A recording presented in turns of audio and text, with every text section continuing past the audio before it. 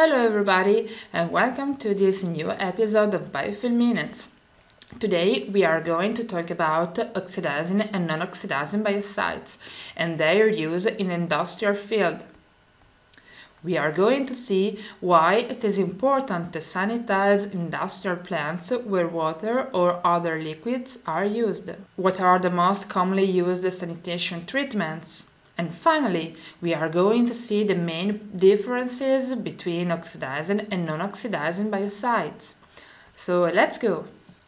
In a liquid environment where water is used, bacteria proliferate very easily. So in all industrial plants, it is important to prevent the uncontrolled growth of these microorganisms. They will likely deposit on the internal surface of pipes, forming biofilm thanks to the production of extracellular polymeric substances. Biodispersants are chemical compounds that react selectively with EPS.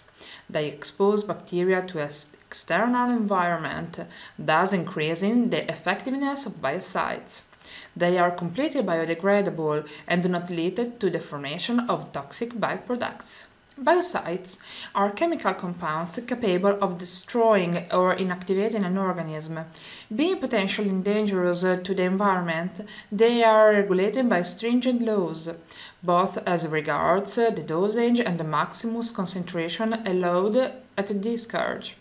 In all countries, there are laws regarding the use of biocides, constantly updated and implemented. A wide range of biocides is currently available on the market. There are several parameters to take into consideration: cost effectiveness, compatibility with systems, and the choice must be made on the basis of the specific application.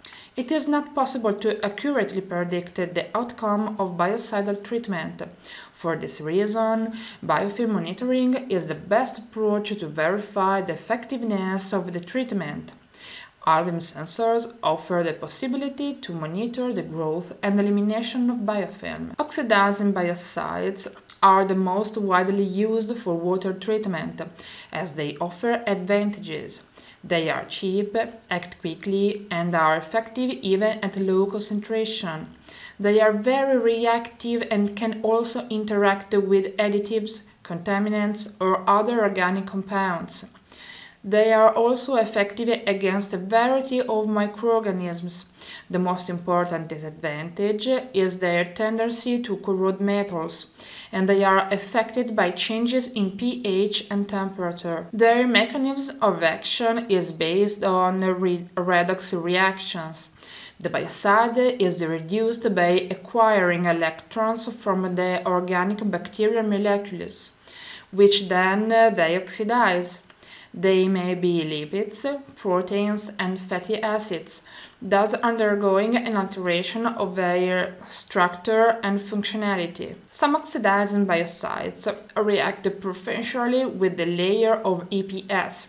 Other biocides instead penetrate deeply, eliminating the bacteria that make up the biofilm. It can be said that the reactivity towards the EPS is inversely proportional to the penetration capacity of the biofilm. The most common oxidizing biocides are compounds based on chlorine and bromine, ozone, hydrogen peroxide, and peracetic acid.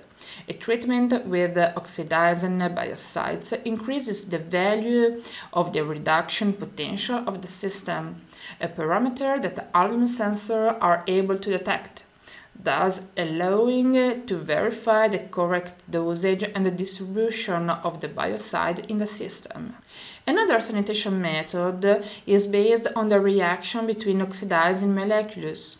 For example, the reaction between ozone and hydrogen peroxide generates the hydroxyl radical, the strongest oxidizing agent used in sanitation treatments. or ozone in aqueous solution is exposed to UV. The radicals have the advantage of not forming harmful byproducts. Non-oxidizing biocides are compounds that act against a bacteria with different mechanism of action than oxidizing ones.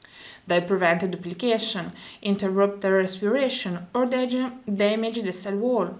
They do not induce a redox reaction and are less reactive. However, they have a tendency to accumulate in wastewater, becoming dangerous for aquatic flora and fauna.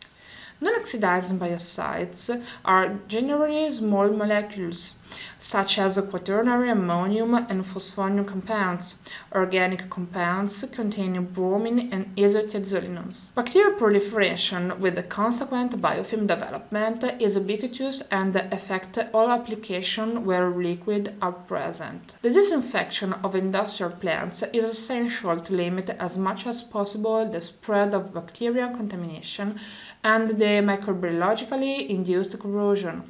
As we have seen, thanks to their different reactivity with EPS, oxidizing and non-oxidizing biocides can be dosed in combination to create a perfect synergy that allows both an economical and an environmental advantage. Preventing the formation of biofilm is certainly the best way to prevent the onset of other problems. To carry out a correct detection tool in real time. Furthermore, it is able to detect the presence of oxidizing biocides and to verify their effectiveness. If you are interested in the topic, you can visit the webpage at the link above to find out more. If you have any further question, write us or visit our website. We will be glad to answer. Goodbye, everybody!